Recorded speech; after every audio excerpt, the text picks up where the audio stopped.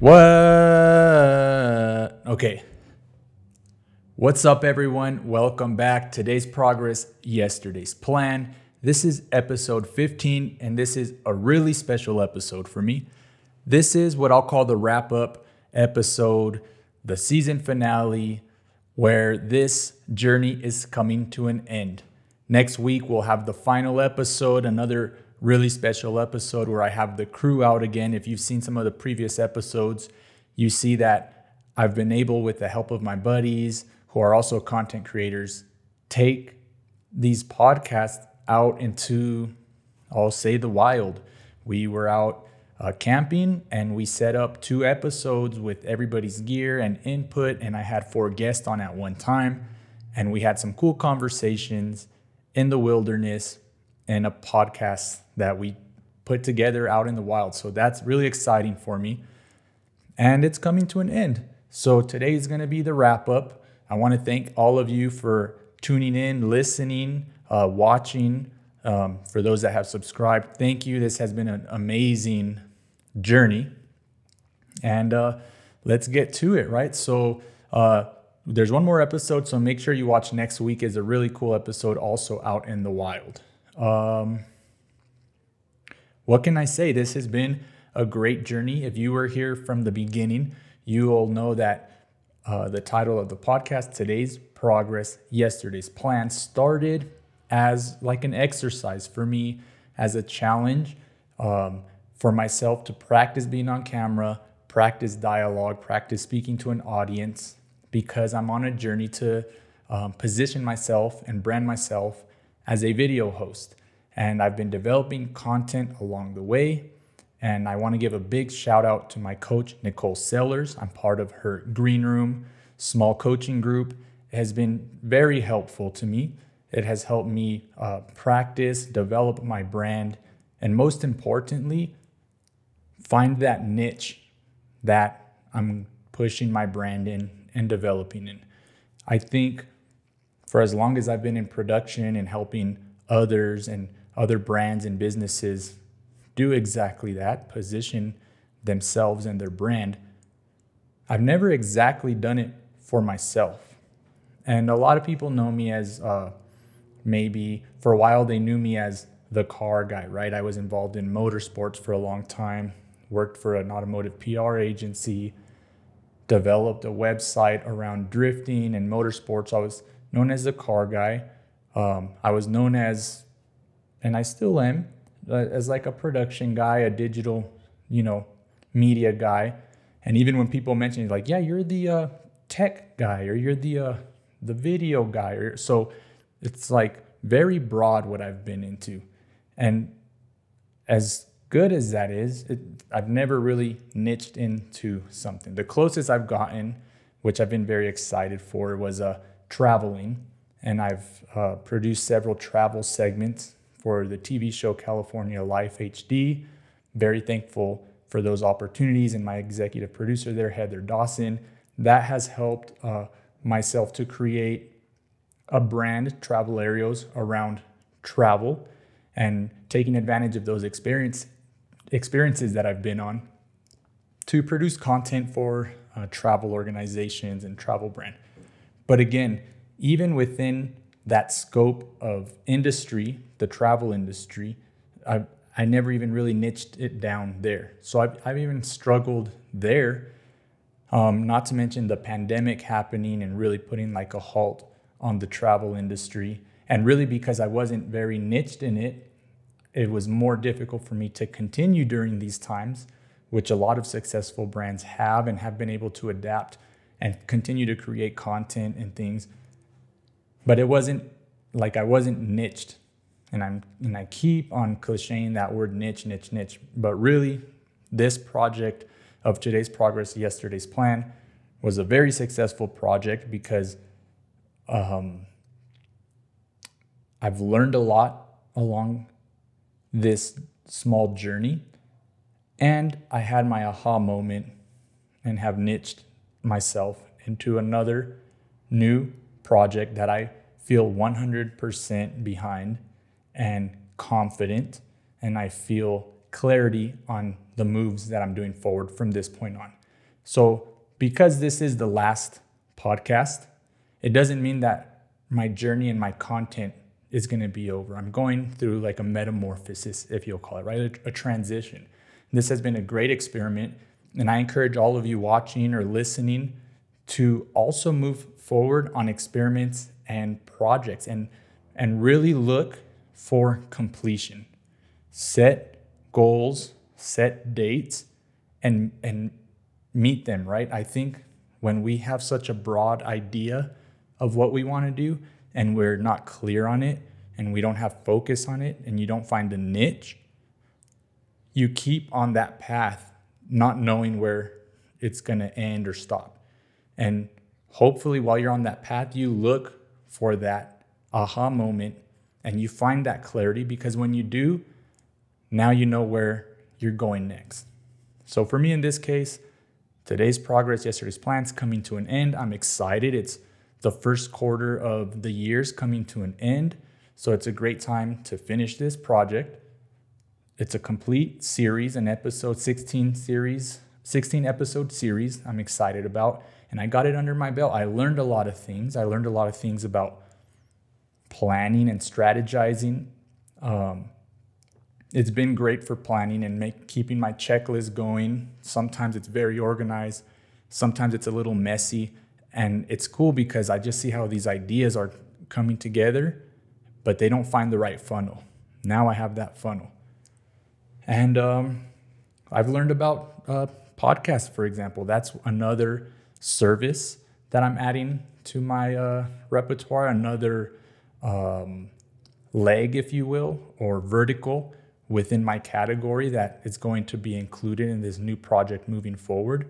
So I'm stoked. I'm really stoked about it because it's not over. Again, this is just the end of this season, and maybe some point down the road, I do another season for today's progress, yesterday's plan with a new concept, better development. Again, just progressing each time better and better. So I hope that's encouraging to you guys. As I continue speaking, I'll say, if you guys have kept up with me on the podcast, if you follow me on Instagram, for example, at sharkerio, you would have seen that my latest venture and project that I've been developing is called Mezcal Buzz.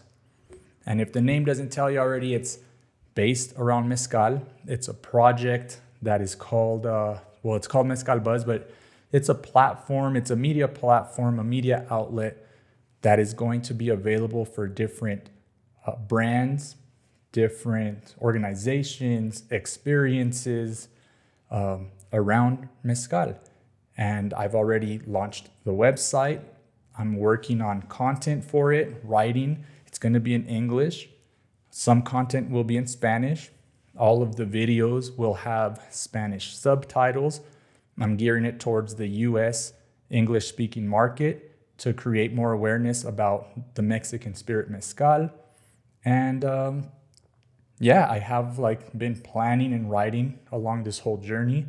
Again, with the guidance of my coach, and the workshops that we've been in have really helped bring that clarity. And I'm excited to be moving forward with it now and speaking about it. So if you're interested, check it out. It's called Mezcal Buzz on Instagram. You could visit mezcalbuzz.com. Look for the different types of videos that will be coming out. So still going to be doing travel.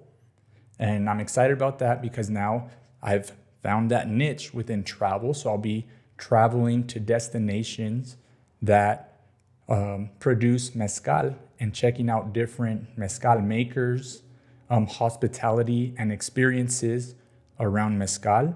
There's 9 different states. I think as of 2018, there's 12 different states now that produce mezcal and variations of the agave distilled spirit. So I'm still going to be in that same vertical of travel, just more niche now. I'll be doing another podcast that'll be coming out. Still thinking of the exact name for it, but it's basically going to be mezcal tasting with a special guest. Hopefully I get in touch with some celebrities, some influencers, and we're going to just talk while we taste different mezcales. Think along the lines of Hot Ones, if you've seen that. Along those lines, minus the challenge aspect of it, but We'll be tasting different mezcales, trying different appetizers and pairings with them, and discovering new brands. The amazing thing is that I'm pretty passionate about this spirit and how it exposes me and others through the lens to different parts of the Mexican Republic and different mezcal makers of all walks of life. I'm going to be doing mezcal tastings and reviews. So you see some bottles here that I'm collecting. I have a lot more stashed away that I'm looking forward to tasting them, but also speaking about them and bringing them to the audience to learn about it. Especially again, there in the US is where my target audience is. And I'm coming from Mexico City, south of the border, where I have access to a lot of different mezcal makers and brands that I want to bring awareness to. Not just your, your celebrity brands that come out there. The mezcal space is getting filled up now. A lot of you may not be familiar with it. A lot of you may have heard about mezcal, but the celebs are getting in there. So look out for it. It's not just the celebrity tequilas anymore. So, we got celebrities dabbling into the mezcal world too. And I just want to expose everybody to those brands as well as the endless brands of mezcal that exist in Mexico. So we'll be speaking with mezcal makers and again, brands and stuff. Another side of it is going to be digital tastings until we're really cleared in this pandemic to start doing private or tastings in present tastings. And I've already acquired some partners and some organizations to be moving forward with this project. So stay tuned in the next week or two. I think April 1st or April 7th, in the next few weeks, we're going to be launching our first digital tasting. And it's going to be a collaboration between some partners that I've found, and we've come together, and I'll make an official announcement soon as well, which is going to be different locations, digital. So I'll be here in Mexico City, working with local mezcaleria shops, influencers, and other types of boutiques. We're going to be out in Oaxaca with my partners who are going to be speaking to the mezcal makers, have special brands that are going to be participating. And in this next one, for example, we're going to be out in Mérida, Yucatan with mixologists at a bar. And we're going to just be speaking about mezcal and the different mezcales that we'll be tasting, opportunities that we're going to be offering for the audience. I'll just say that being in the mezcal world, investing in a mezcal brand or your own mezcal is not only for the celebrities and the upper class. So I'm going to be bringing a very cool opportunity where if you're interested yourself to invest in a property or a brand around mezcal or agave with some guaranteed return, or developing a brand and learning about it and bringing out, we're going to have those opportunities and experiences for you to come out, learn about it, and decide whether you want to get involved as well. So if that interests you, definitely contact me or stay tuned as this develops and rolls out. So I'm really excited about that as well. That's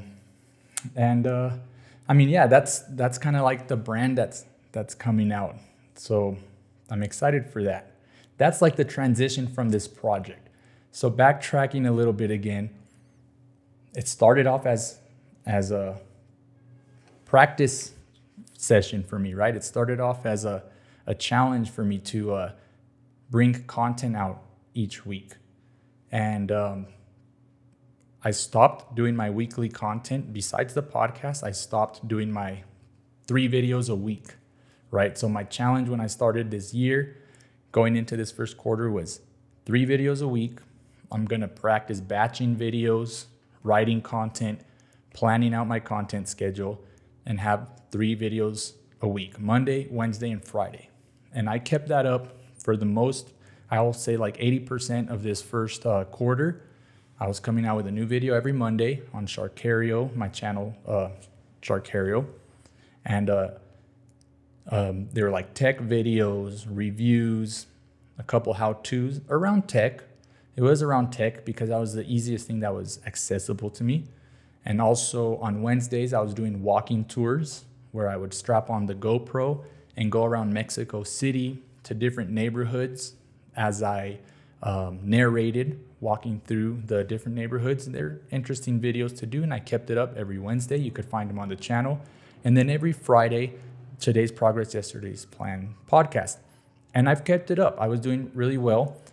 Last 2 weeks, I traveled and I was in California for a few weeks. That kind of put a challenge and a halt into my batching of the videos. And it was also around the time that I had my final aha confirmation moment and realizing that sometimes we have to close cycles, right? And move on from them. And so I didn't feel like, I stopped, producing videos each week. I feel not content, but I feel the word I'm looking for. Help me out, guys. Shoot some words towards. I feel that I found clarity, and I feel confident in this decision to stop the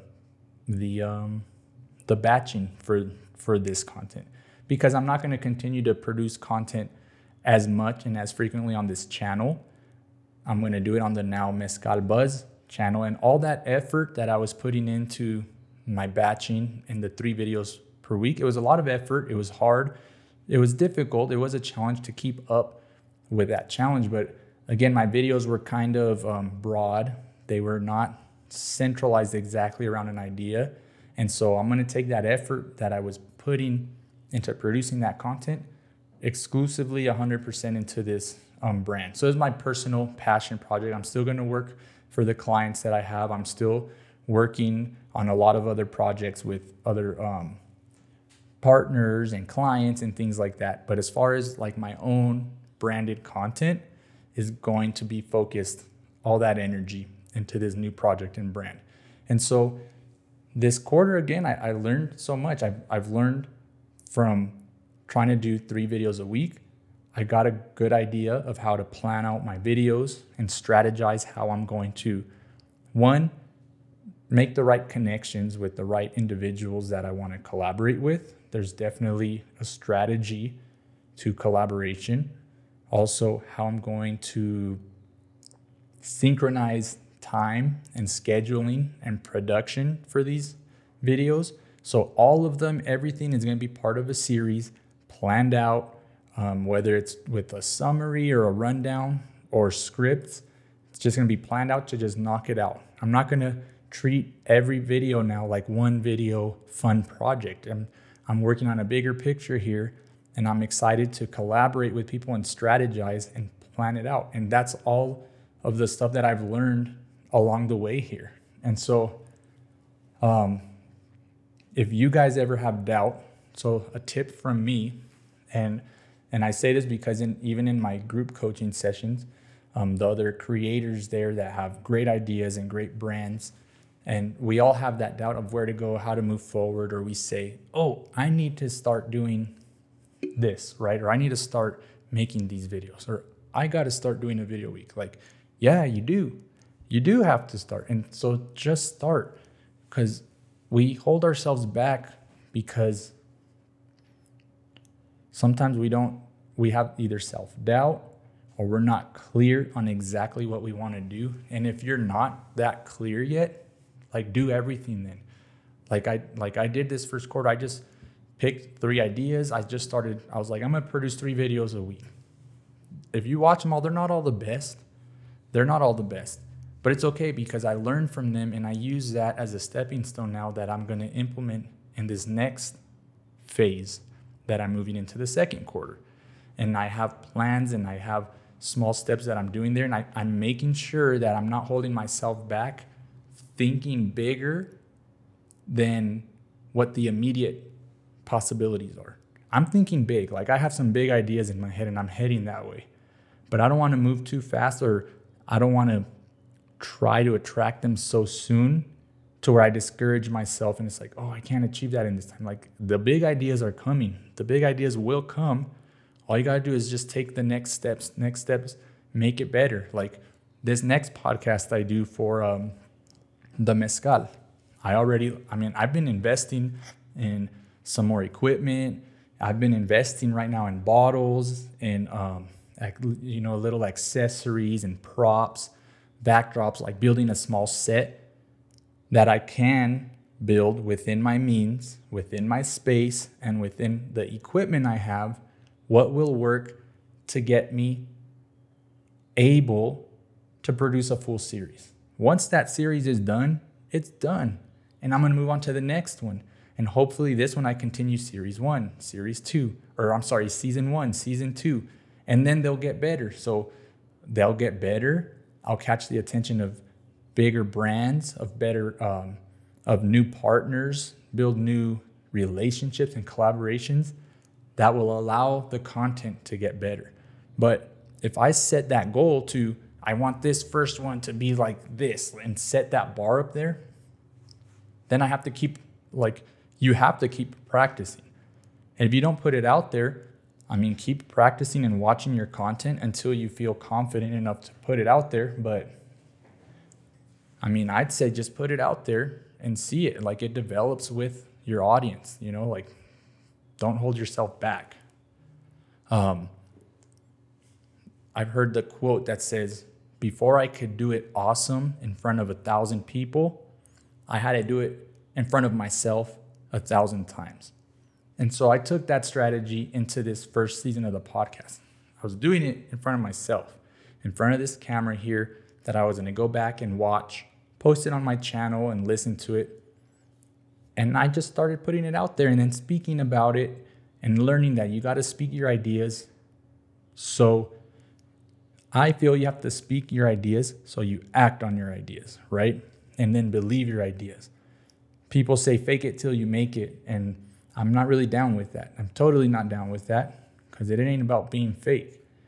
What I like that I heard similar to that I follow is believe it to achieve it. So put out your ideas, believe your ideas, speak to others about your idea with passion. If you don't feel that passion and excitement and could keep talking about it, it might be a sign that it might not be the right thing. But if you don't speak about it and put it out in practice, you don't realize that. So it's good to realize it. And I want to encourage all of you to pursue those ideas, pursue practice, and then practice with others. Find a group, find a coach, find somebody that could vibe with you and interact with you and give you guidance. If you're in the same journey as myself of hosting, being on camera, whether you're a business owner or you want to be a personality and develop content, I'll encourage you to look up the program with my coach, Nicole Sellers. I'm a brand advocate. I've come a long way in a short amount of time with working with my coach. So I highly encourage you to do the same and get your ideas, put them on paper, get some documents, write them out, and strategize your plan and your next steps. For all you creatives out there as well that have ideas and you want to have, I have an idea for this video, cool. And then go do a video and then do it. But have an idea for a series. Have an idea for multiple videos. Have ideas that you put on paper, and it's not just the idea to make something, it's idea to make something and then share something, right? Like distribution, what you want to do with it. So those are my thoughts. Those are my takeaways, my successes, and what I've learned in this journey of today's progress, yesterday's plan. I want to thank you for having been a part of it. I look forward to you sticking along and following me on Instagram at sharkerio. Follow at Mezcal Buzz at Mezcal Buzz, mezcalbuzz.com. If you're interested in learning more about the Mexican spirit, where you can get it, maybe investing in it yourself, of all the opportunities that exist around it, stay tuned. And again, thank you for joining me on this journey.